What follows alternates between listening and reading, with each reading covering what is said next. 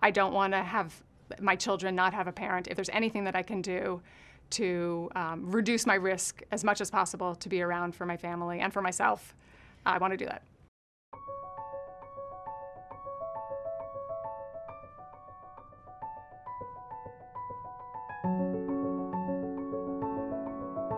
In early 2010, my father, who has 3 younger sisters, the youngest sister was diagnosed with breast cancer. And maybe 4 or 5 months later, I got a call from my father telling me that my aunt had tested positive for the BRCA2 genetic mutation, that the other 2 sisters had tested negative, but that my father indeed had tested positive. And he suggested that I go and get tested myself. So I spoke to my primary care physician, and he put me in touch with a genetic counselor. I went into a genetic counselor and went through all of my family history, which did not include a lot of breast cancer other than this one aunt, and had the testing, and a few months later went back and, to my shock and disbelief, found out that I too was positive for this genetic mutation.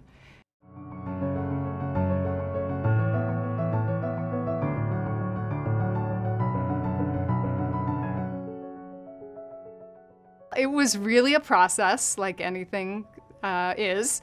I had that first shock and disbelief and a little bit of fear, and then I started educating myself, and my husband and my kids went on this journey with me.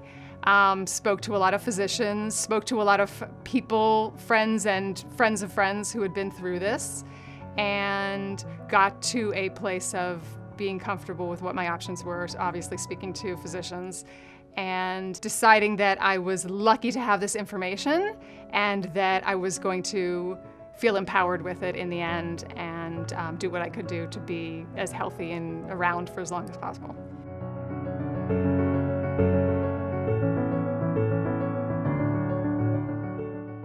I sort of bargained with my physician for about a year, with my breast surgeon for about a year. I had a lot of things already scheduled, including a trip to Israel and culminating with my oldest son's bar mitzvah.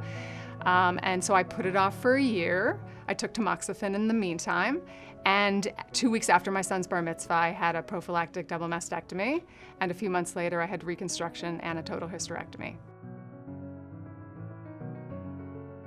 I would say it's knowledge, it's information, and it's empowering. There are so many things in life, other diseases and other things in life that you don't have control over, or things that you could know and you can't do anything about them. But this is something that you can do something about, whether it is increased monitoring or going the full aggressive way that I went and having surgery.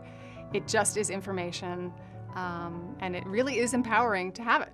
And that's just partly me. I just want to speak to as many people as possible. And people were so open and willing to talk to me and share their experience. It created a community for me and a support system that was really helpful.